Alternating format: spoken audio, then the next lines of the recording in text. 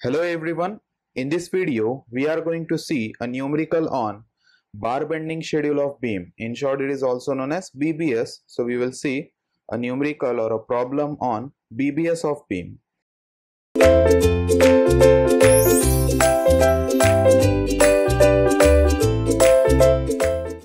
So let's see first the problem statement. It says work out the quantity of 8 mm, 10 mm and 16 mm diameter reinforcement for a rectangular beam of 300 by 450 mm. The size of beam they have given as 300 mm by 450 mm, and they have used three types of bars in the beam: 8 mm, 10 mm and 16 mm diameter bars. The beam is reinforced with two bars of 10 mm at top, means top anchor bars will be of 10 mm phi, then two numbers of 16 mm phi at the bottom.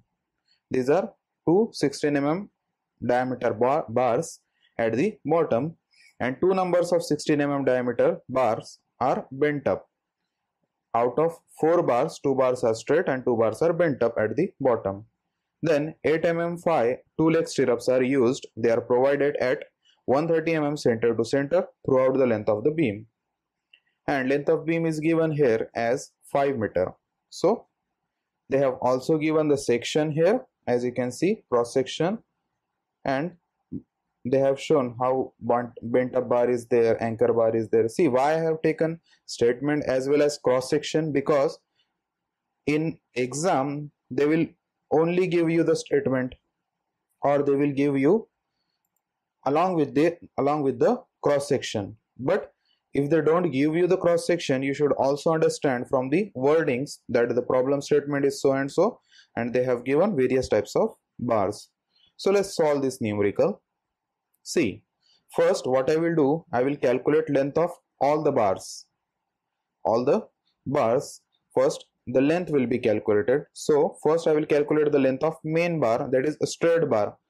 As you can see here, they have given two numbers of 16 mm diameter bar at bottom, that are those bars that are straight. So straight bars are 2. Let's calculate its length. I will denote it by L1. So I have put the formula as length of beam minus 2 times cover plus 2 into length of hook.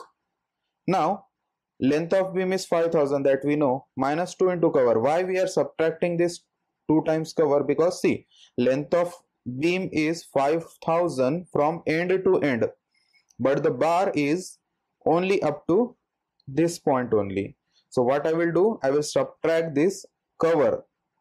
So it is just, that's why I have taken minus, and the cover will be on both the sides, on the left hand side of the beam as well as on the right side. So the formula of L1 I have taken as length of beam minus 2 into cover plus 2 times hook length. Now what is hook length? As you can see here in the bottom, the bar is bent like this. The bar is bent like this. That is nothing but your 180 degree bend. So we will have to add this extra length, and that length is nothing but your hook length. So the formula, length of beam minus 2 into cover plus 2 into length of hook. So I will put these values. Length of beam, we know that it is 5000 mm minus 2 into cover. Cover is 25 mm. So 25 into 2 plus 2 into length of hook. See, this type of bend, as I told you, this is a 180 degree bend. So for this type of bend, the hook length is taken as generally 9 phi. That is 9 times the diameter of bar. And as it is on both the sides, that's why I have taken 2 into 9 phi, that is 2 times the length of hook. And this hook is nothing but your 180 degree bend hook, that is extra length that is to be added into the length of beam. So after these calculations, the length comes as 5238 mm, that is nothing but your 5.238 meter. Now I have calculated the length L1. Let's calculate length L2, that is the length of bent up bar at the bottom. As you can see, they have given that 2 bars of 16 mm diameter bar are bent up. So we will have to calculate this length also. Formula will be same. The only difference is that we will have to add this bend length. See, so the formula will be length of beam minus 2 into cover plus 2 into hook length plus 2 into bend portion, because this is extra bend length that has to be added into the length of that bar. Because the bar is same, you can see it is also bent at the end, it is bent like this, and the hook is formed at the end, both on the both side, left hand side and right hand side. Then cover has to be also subtracted from both the sides. The only difference is that we will have to add this bend portion, and that is taken as 2 into bend portion. Now I will tell you what is bend portion, or what is the length of bend portion. Let's put the values. Length of beam is 5000 mm, 2 into cover, that is 2 into 25 mm, plus 2 into length of hook, that is 2 into 9 into 16, 5 is diameter of bar, that is 16 mm, plus 2 into 0.42 into d. Now what is 0.42 into d? This is the bend portion length. And 0.42 into d, now what is small d? I have given here in the bracket, it is the effective depth. We have to subtract the depth of beam from from depth of beam we have to subtract the cover from top as well as from the bottom. So small d will be 450 minus 2 into cover, that is 400 mm. So that value is 400, and it is taken as 0.42 times the effective depth, that is 0.42 into small d, that is 0.42 into 400. So after calculations it comes as 5574 mm or 5.574 meter. Now we have calculated the length of main straight bar and main bent up bar. Let's calculate the length of anchor bars now. So as they have given, there are two anchor bars, that is top bars. So formula will be same again, it is length of beam minus 2 into cover plus 2 times length of hook, because there is no bend here. So the formula will be same that we have calculated for the straight bottom bars. The only difference is that the bottom portion, at the bottom portion the bars were 16 mm, and at the top portion our anchor bars are of 10 mm. So the formula is length of beam minus 2 into cover plus 2 into hook length. Length of beam is again 5000 mm minus 2 into cover, that is 2 into 25, plus 2 into length of hook, that is 2 into 9 into 10, because top bars are of 10 mm diameters, therefore 2 into 9 into 10, so which comes as 5130 mm. In meter it is 5.13 meter. Now we have calculated length of all the bars. Let's calculate the length of stirrups now. See, the shape of stirrup is like this. As you can see here in the picture, its shape will be like this, and I have given the notations of top bar or top length or top side of the stirrup as A and vertical length of the stirrups as B.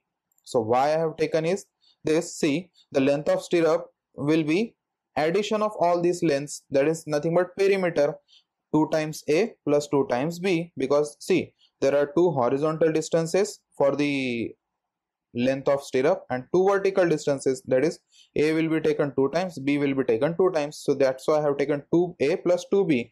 Now what is hook length? As you can see here, I have given the zoomed view of this bend. This is 135-degree bend, and there are such two bends, that are two hook lengths are there, 135-degree, two hook lengths are there, one from this side and one from this side. So that's why I have taken 2 into hook length. Now remember one thing, if the bend is of 135-degree, the hook length is taken as 12 phi, that is 12 times the diameter of bar. So 2 into A. Now how will you calculate A? As you can see, they have given the section, the width of beam is 500. So if you deduct or subtract the cover from both the sides, that is left hand side and right hand side, you will get value of A, that is 300 minus 25 from left side and minus 25 from right side, that will give you 250 mm. That's why A value I have taken as 250 mm. Similarly, B value you can take it as total depth of beam is 450, so you will subtract cover from both the sides, that is 450 minus 25 minus 25, that will give you 400 mm value of B. Now value of A and B are known. Let's put value of hook length. So hook length, I have told you that it is a 135-degree bend. So hook length will be 12 phi, that is 12 times the diameter of bar. 2 into hook 12 into phi, that is 2 into 12 into 8. As the diameter of stirrups are 8, I have taken phi value as 8 mm. So which comes as 1492 mm, that is 1.492 meter. Now we have calculated length of all the bars required. We have calculated the length of straight main bar, bottom bar, then bent up bar, then anchor, top anchor bars, then stirrups. Now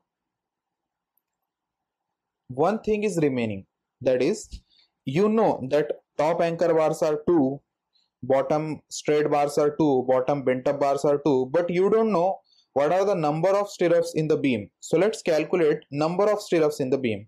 So the formula for number of stirrups is length of beam minus 2 into cover divided by center to center spacing of stirrups plus 1. Now length of beam is 5000 minus 2 into cover, that is 2 into 25 divided by spacing of stirrups. See, they have given the spacing of stirrup as 130 mm center to center plus 1. So which gives you 5000 minus 2 into 25 divided by 130 plus 1, which gives you 39 stirrups. I have taken the round value of this number of stirrups. So all the values we have calculated. Now prepare a table like this. See, it is nothing but your BBS table or bar bending schedule table. What I have given here, numbers, that is serial number 1, 2, 3, 4. Then type of bar, we have main bar but it is straight at the bottom, then main bar but it is bent up at the bottom, then main bar at the top, that is nothing but your anchor bar, and fourth type of bar is stirrups. The length which we have calculated, it is 5.238 for main straight bar at the bottom, then 5.574, that is the length of main bent up bar at the bottom, then top anchor bar length is 5.13 and stirrups length is 1.492 meter. And the number of bars are given. Main bars are 2, bent up bars are also 2, top anchor bars are also 2, and stirrups we have calculated, the numbers were 39 numbers. Now what is total length? It is the multiplication of length into number. So 5.238 into 2 will be 10.476. Similarly 5.574 into 2 will be 11.148, and so on. You have to just multiply length by its number to give you the total length. Now I have also inserted one column as phi. Phi is nothing but the diameter of bar. We have 16 mm diameter bars for main bars, that is straight and bent up bar, they are 16 mm diameter. Main top bar, that is anchor bar, is of 10 mm diameter, and stirrups are of 8 mm diameter. So that I have entered here. And why I have entered here? Because we have to calculate the weight of bar in kg per meter bar, per meter weight of the bar, and that's its formula is phi square divided by 162, that is diameter square divided by 162.